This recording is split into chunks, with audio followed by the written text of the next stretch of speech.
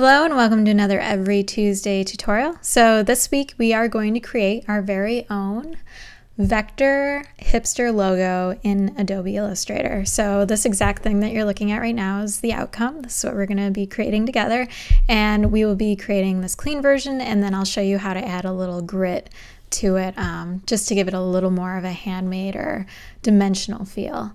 So we're just going to jump right in and get started. And the first thing we're going to do is create this kind of badge shape. So as you can see, I kind of have 4 points on each side. So we're going to start off with an 8-point polygon, octagon. So I'm going to come over here to my rectangle tool drop down and select polygon tool and double click and select 8 sides, and a radius doesn't really matter what it is because we'll just scale it up to what we need. So I'm gonna hit OK, and this little dude is kind of small, so I'm gonna scale him up. I'm just gonna hit V on my keyboard so he's selected, hold shift and scale up so everything's proportional. Okay, so I'm gonna align the side here. And next, let me make it a little bit bigger. Okay, so now I need to kind of stretch it a little bit, and you can do that by hitting A on your keyboard, rubber band selecting these right points, click on the bottom point, and as you're dragging, hold shift so it'll stay straight. And that looks close. Okay, so now let me make sure it's filled with black just so we can see everything better. If yours looks like mine, you can just click on the white fill, hit none, and then just hit this little arrow and it'll switch it so the stroke will become the fill. Okay, as you can see, I've got these softer corners going on here. So in order to do that, we just need to come over here to our appearance palette. And if you don't see this, you can get to it by going window appearance and it'll show up. So I'm just going to toggle down this little FX button, go to stylize round corners, and I'm going to be applying this exact radius, 0.15 inches to my corners. So I'm going to hit preview so you can see what it's going to look like, and I'm happy with that. So I'm going to hit OK. And I'm going to expand the appearance because I know this is how I want it to look. It's just kind of a final detail that you want to do with your logo when you're happy with it. If you still want it to be editable so you can change the amount of roundness your corner has, then don't do this next step until the very end when you're perfectly happy with everything. But since I'm good right now, I'm going to go ahead and do it. So you can see over here in my appearance palette, I can still click on round corners and change the radius. But when I go object expand appearance, it goes away, and you can see I don't have those sharp lines, just the outline around them anymore. So this is my shape now. Okay, so the next thing we're going to do is create this arced text. And there's a couple ways that you can make arced text. A lot of people use the warp text tool, but that actually distorts your text in a pretty non-friendly editable way. I've always found that the smartest and most beneficial part for you as you're going back through, and if you want to make any edits, it's always best to type along a path and you have a lot more control over how it's going to look in the end versus a warp where you're pretty just stuck with whatever presets are there. So we're going to type our text along an arced path, and I'll show you how to do that.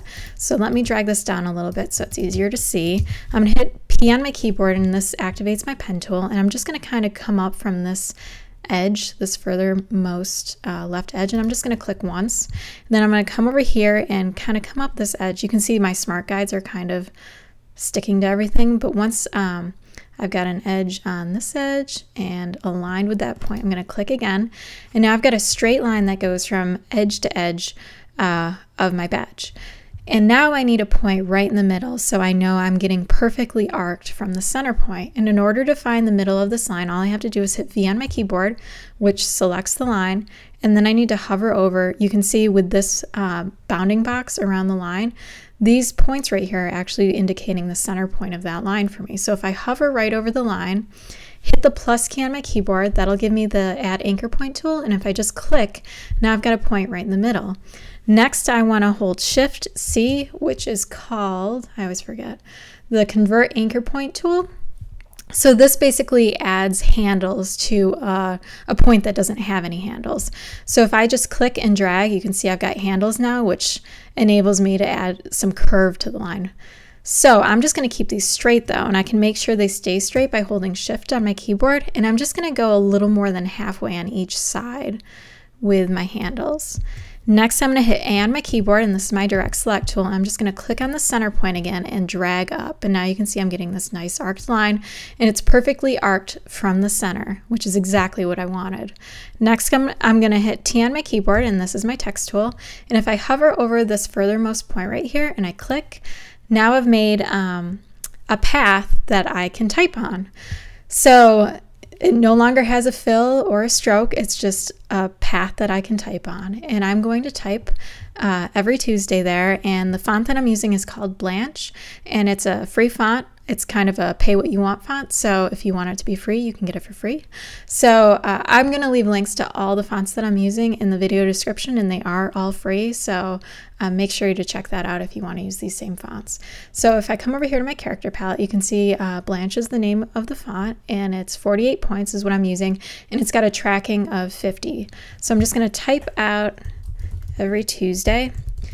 And this is an all caps font, so if I type in all lowercase, I'm actually getting caps out of it. So that's what I did. I didn't type in caps at all. I just typed all lowercase, and this is how it looks. Okay, so now that's all set, and we can make this white. So I'm going to come over here to my color palette, change it to white, and then drag it into my badge. And that looks good. Oh, the other thing is, so mine automatically went to the center. You saw how I was typing everything out in the center. And if your text starts over here on the edge, you can change it to the center just by coming over here into your paragraph palette. And you can get to that by going Window, Type, Paragraph, and it'll show up. And then just click on this Align Center Text, and then you'll have centered text. All right, let's go back to where we were. All right, so this is just above center in here. And just to make this go a little quicker, I'll give you the settings for these other elements. So the .com that I'm using is 19 points, 50 for the tracking. Just gonna bring it down here. And I'll show you how I make these little elements right here. So I'm gonna zoom in a little bit. I'm hitting the / key on my keyboard, and that gives me the line tool. And you can see you can get to it over here as well. So I'm going to come over here to my stroke palette, and if you don't see this, you can get to it by going Window, Stroke. And I'm just going to click and drag, and I'm going to hold Shift so I get a straight line. And I want to make sure that my stroke is white, so if I click on the stroke area, and then I can put white in it. And back to my stroke palette, I want this to be 0.5, so half a point. And I want a rounded cap and a rounded corner, so the ends are round. And now I'm just going to click, and this time I'm not holding Shift because I want it to be a little bit of an angle. I'm totally freehanding this, and then I'm going to do a second one that's even a little bit smaller. Okay, so I'm going to select these two. Whoops. I'm going to select these two lines. And I'm going to group them together by going Command G or Control G if you're on a PC. And then I'm going to hold Alt, drag, hold Shift to keep it straight, and then right click, transform, reflect. And I want to reflect over a horizontal axis and hit OK. And then I'm going to drag back up and hold Shift while I'm doing that. Okay, and now I want to group all of these together. So I'm holding Shift as I click all of those, and then Command G or Control G on a PC to group them together. And then I'm going to hold Alt, begin to drag, and as I'm dragging, I'm holding Shift to keep it straight. Right click, transform, reflect. Now I'm going to reflect over a vertical axis. And now I'm just going to drag it a little further and hold Shift while I do it to keep it straight. And then you can just kind of fuss with where you want it positioned. So that's those elements, super quick. Next, we're going to come up here and replicate this. I'll give you the settings for this font right here. This is Novecento. I use this for a lot of tutorials, so if you've followed my tutorials before, you probably already have this font. If not, I will also leave a link for this. I'm using Novecento Sans Wide in the lightweight, and it's 6 point, and I've got a tracking of 150. So I'm just going to bring this down just to save us all a little bit of time. And then I just drew out a couple more lines, which I'll do again. So I hit / on my keyboard to get the line tool, or I can click over here. I'm going to click, drag, hold Shift while you do it to keep it straight, and then come over here in my stroke palette. I want it to be 0.25. and you can change the color in your color palette. And I want to make sure it's got a rounded cap and a rounded corner once again. Hit V on my keyboard, hold Alt, drag, hold Shift, and this one I don't have to reflect because it's just a line. And now if you notice, before I had a little icon that I made just to show like the selection tool, because we do a lot of tutorials and use the computer a lot for my blog. So I'm just going to come in here and I'm just going to draw it really quick, so it's not going to be perfect, so don't judge. So I'm going to hit P on my keyboard, so I got my pen tool, I'm just going to click and freehand this.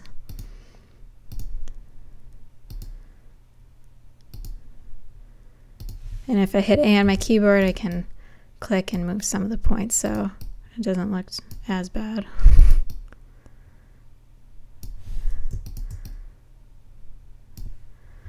All right, we're gonna go with that for now. And I'm gonna make it just slightly bigger.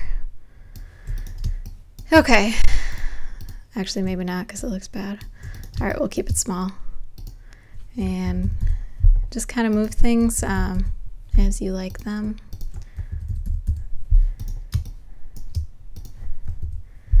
Okay, last thing, we need to add this little white bar right here and then add what our website's all about. So I'm just gonna come over here. Let me zoom in so you can see it. I'm gonna hit M on my keyboard for my rectangle tool, and then I'm just gonna freehand a rectangle. Let me nudge it up a little bit. And actually, I'm gonna make this a different color. I'll make it blue so it's just easier to see. Okay, so with this selected, I'm gonna hold Shift and select this badge in the background. And then I'm gonna come over here to my Pathfinder tool, and if you don't see this, you can get to it by going Window Pathfinder. And I'm gonna click this little icon called Divide. And after I do that, this automatically groups everything together and it brings it to the front, because it brings it to the entire thing to the position of your furthest forward object. And since I just drew this, this is the one in front, so everything moved to the front. So since it's grouped, I need to ungroup it. So I'm going to hit Command-Shift-G or Control-Shift-G if you're on a PC. And then I'm just going to select these little edges because I don't need them. And this one I need to change to being white now. And I'm going to select just the black areas of the badge and then group those together. So I'm going to hit Command-G or Control-G if you're on a PC. And then I'm going to select this strip that we just made as well and send everything to the back. So I'm going to right click, arrange, send to back. And now it's behind everything. Pretty easy. All right, so the last thing that we need to do is just type out our description, and to save time, I'm going to show you my settings, and I'm just going to drag this into this badge. And it's Novecento, sans wide, it's light, 8 points, and it's tracked out at 100. So I'm just going to bring this down here. And once again, I can center align it with the badge with it selected. I'm going to select the badge as well by holding Shift and clicking, and then I'm going to release everything and just click on the badge, so whatever I align aligns to this selection. So I'm going to click this icon up here for horizontal align center, and you saw it just nudged over just slightly. So now everything is centered. Okay, so that's our badge pretty quickly. And if you want to add texture, I'm just going to show you how to do that pretty quickly. So I'm just going to make a copy over here so you can see it separately.